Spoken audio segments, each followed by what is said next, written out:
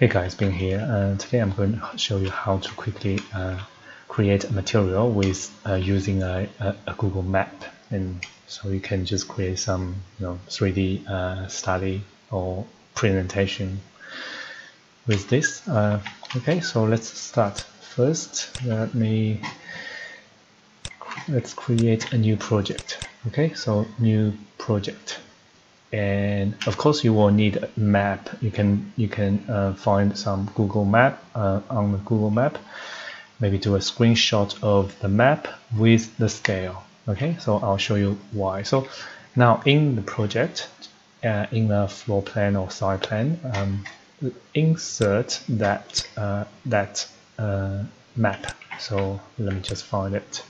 So here I have this map I just did. So it's a map of a school. Okay, so here, and also I include this scale as well, so which I can use this to scale. So first drag this map in your floor plan or side plan, and then zoom to the scale and select this map and use scale RE, or you can find it here. So scale RE. Okay, and then pick first point, center of this here, and pick the next point, also center of this here. Okay, and then because this is 10 meter, I'll just type in 10 meter and enter. So now this map will be quite close to the actual size. Okay, so let me try. So for example, this see, it's 2.5. Yeah, close. Okay, so now we have this map. Then create a floor. Okay, and then create a rectangle from this end to this end. Okay, and then we will need to use these two dimensions. So I'm going to just screenshot this, so later we can just find this dimension. Okay, so finish this floor. So now let's go to 3D view. So of course this is just a generic floor with no material. So I'm going to just duplicate this one and edit the material. So I'm going to create a new material. I'll call it maybe Google Map. Okay, and then go appearance, and I'm going to just duplicate this asset first, and then click on this here, no image selected. Okay, and then go find your image. So so here, not this one, this. Okay, so open. Okay, so we need to adjust this the size of this map. So click on this time, click on this image, and let's drag this down a little bit. So see this scale, sample size. So first uncheck the this lock. Okay, and then we need to type in the size of this map. So we need to go back here and find the size. So it's 29107.9.8. 29107.9.8. And the other one, let's go back. So this time is 1426338.3. 1426338.3. Okay, let's have a look. Yeah, looks about right. Okay, so done. And I think okay, and okay. So let's have a look. So change this to realistic.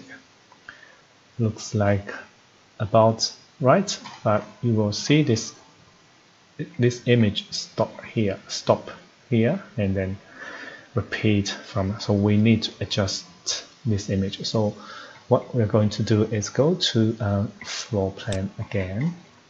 Okay, so edit this material. So go to the floor and edit this material. We're going to add a pattern.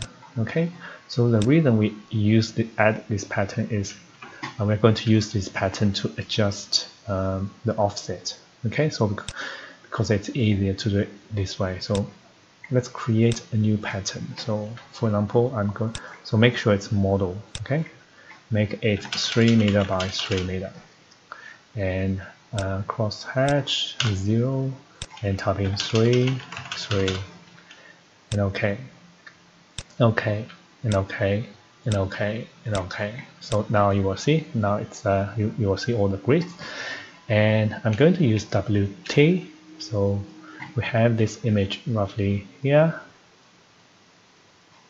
It looks like it moved as well, but doesn't matter. We will adjust it. Okay, so tab, and select one of the of this pattern. Okay, so now we need to a little bit guess. So I guess, so if when I unselect this floor, you will see this image, this is visible here. So it's about in the middle.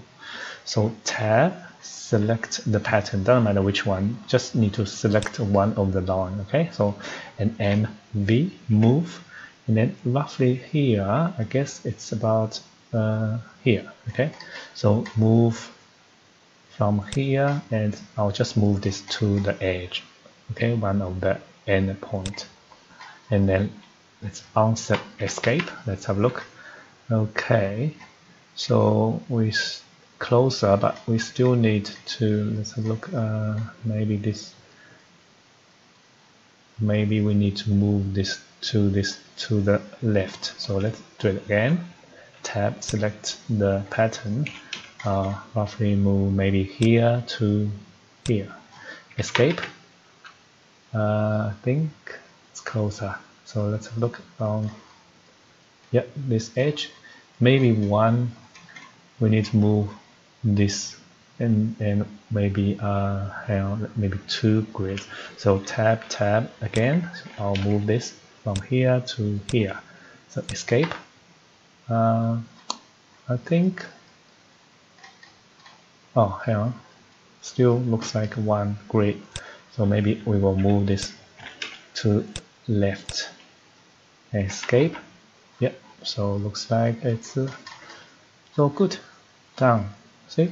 So now this this floor with this material. So you will be able to use this as, you know, like a base. You can model some massing. You can even go, if I go to ground floor, if I change to realistic, so of course you will see this floor.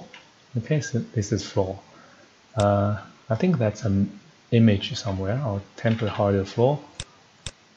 Yeah, this is image. I'll hide this image. Okay, so HR. So this is the floor. Okay, so you can model something on this floor. You can even do some quick, you know, camera view. So you create some static. Sorry, change this to realistic. So you will see. Roughly, you can get some idea of, you know, the site. So, okay, so I think this is quite good. You can also, yeah, I tried, because I use Lumion for my render. I can, once we create this floor, once we import this into Lumion, we can see this image on the floor so as well. So we don't need to adjust the material. I think that's quite useful. So that's it. If you have better method, please let me know. I believe you can. I think you can use some, you know, like Sketchup or Google Map. You can automatically download a map, but I'm not very familiar about that, so please let me know if you know how to do it. Thank you for watching, and I'll see you next time. So let me just quickly show you. You can draw a wall. So in the 3D view, you can do a wall, follow that.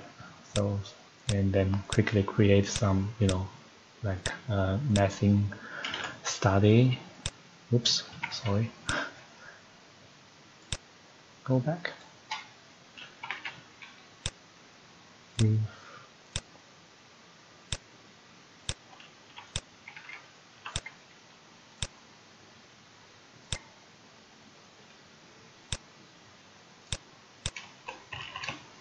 Yeah, something like that. So,